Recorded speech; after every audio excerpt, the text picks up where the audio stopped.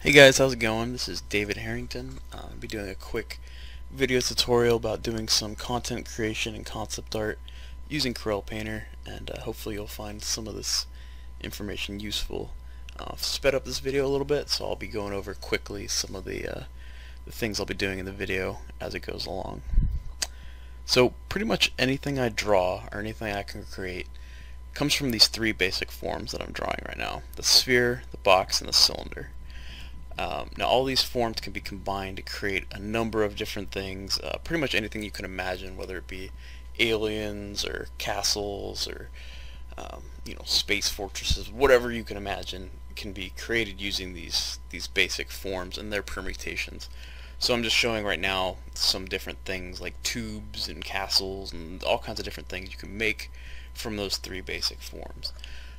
Not only that, you can simplify more complicated forms into those basic forms by combining them. So you'll see me here kind of demonstrating how to basically block out a human form using those basic shapes, like using a sphere for the head, cylinder for the neck, and an elongated sphere for the rib cage. And this is just to give your drawings a little bit more volume and help them read a little bit more dimensionally. So if you're doing concept art, you want to have dimensional drawings so that a modeler can look at your drawing and understand the volume that's supposed to be implied there. Yeah, so the other good thing about drawing dimensionally is it makes it really easy to light your forms. So you can look at this guy up here, and because he's kind of constructed out of basic shapes that I understand, I know that the form shadows that are on this guy are going to be parallel to the light source. So this can just help to kind of make it simpler for you to light your objects and for people to look at your drawings and be able to tell, what the dimensions are, where the cast shadows are going to fall.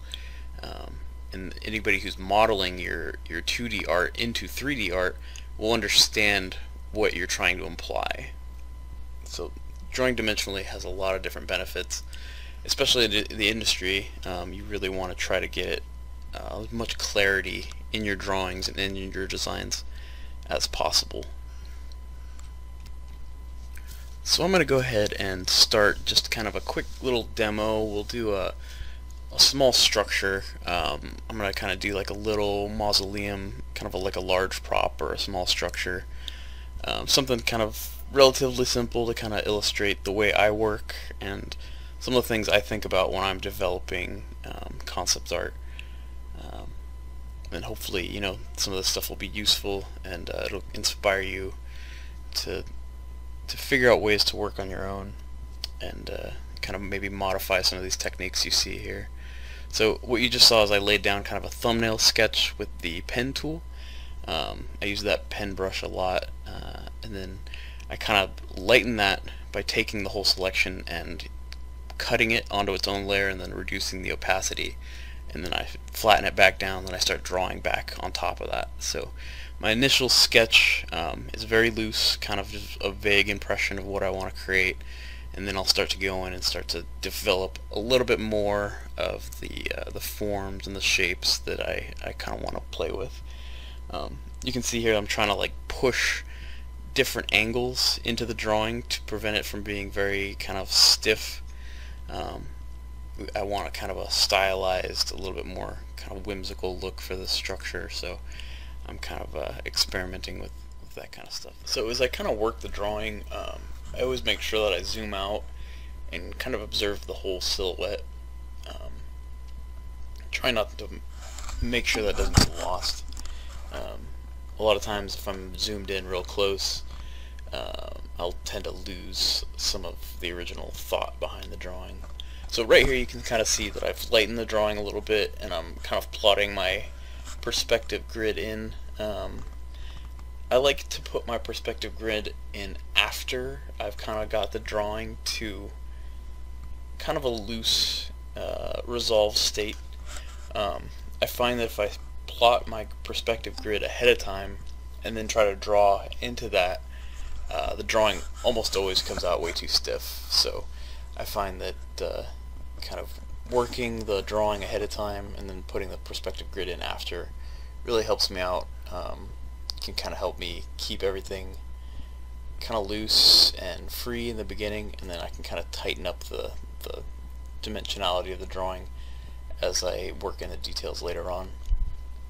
So right now you can kind of see that I'm refining refining the line art a little bit at a time.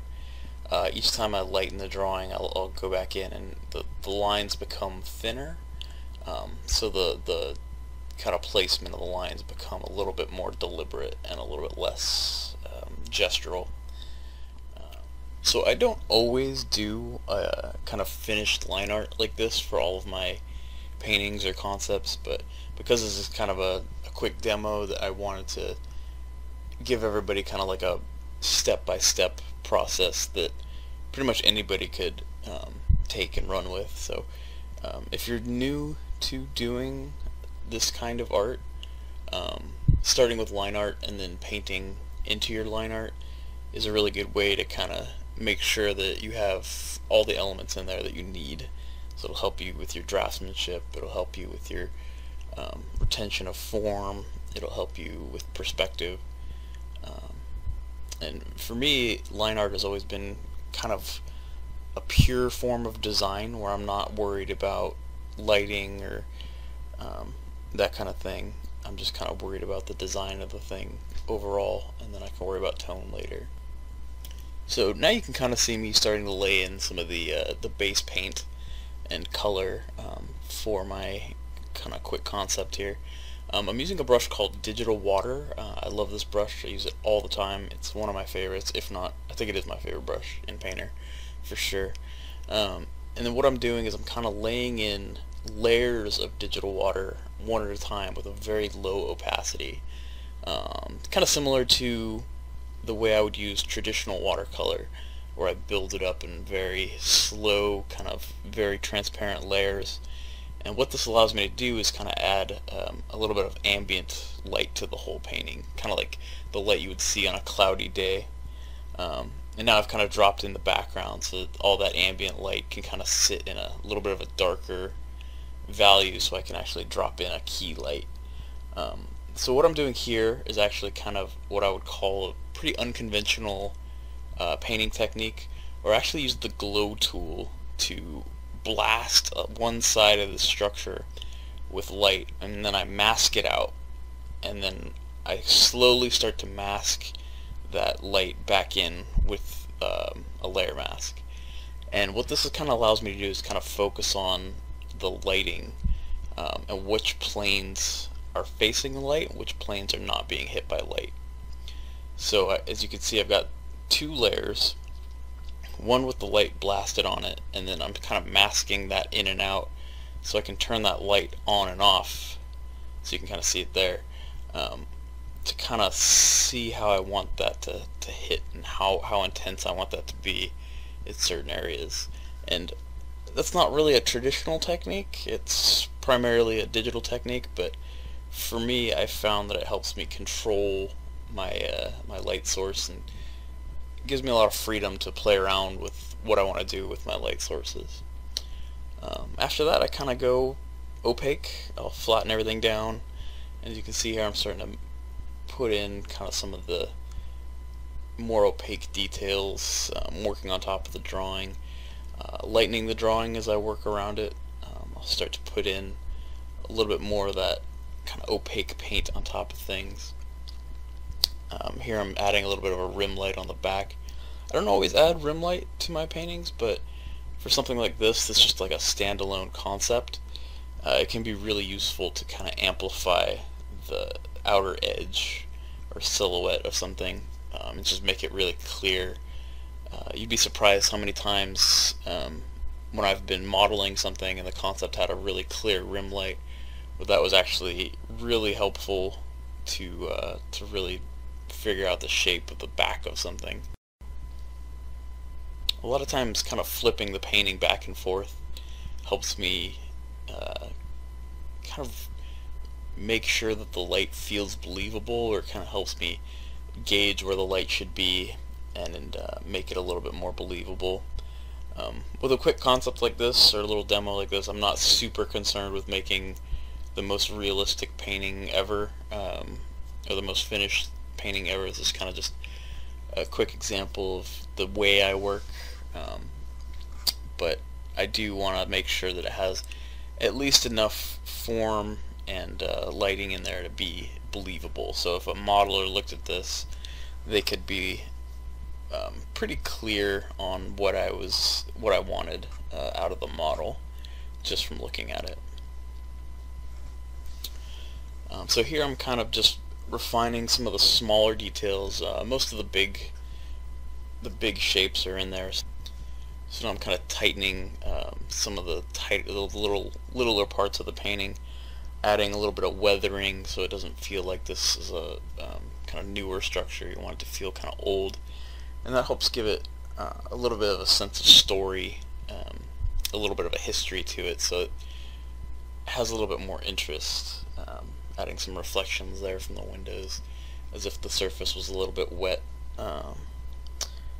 And Painter has a really cool way of making the digital paint feel like real paint. And that's something I've always really loved about the program, is that it really can, if you're using certain brushes, it can really feel like, you know, it can feel wet, it can feel textural, it can feel like, you know, there's a lot of you know, viscosity to the paint and stuff, and that can be really interesting, and that's something that a lot of digital painting software doesn't have, and that's really cool. Just kind of refining details a little bit more. Yeah, making sure all the shadows are kind of, you know, these aren't like mental ray defined shadows or anything, but just kind of implied shadows to give it a sense of a little bit more of a sense of realism. Now I'm adding a little bit of color to the wood on the door, give it a little more of that, you know, color breakup. But I work a lot like this, where I start very monochromatically, and then I start to glaze in other colors. I like working like that because I can kind of control how colorful or how desaturated I want a piece to be. It really depends on the mood of the piece. If I want to go for something very vibrant and colorful and cartoony, I can do that, or I can try to keep it a little bit more desaturated, or however I feel like the mood of the piece will dictate. So this is kind of pretty much as far as I'm going to go with this quick concept. It's not the most finished piece ever, but hopefully this kind of gives you an idea of the way I work, and maybe it'll give you some ideas about the way you can work in Corel Painter to do some artwork like this. So hopefully that's been helpful if you've been watching, and I'll be making more videos in the near future, and hopefully you'll check them out. So thank you very much.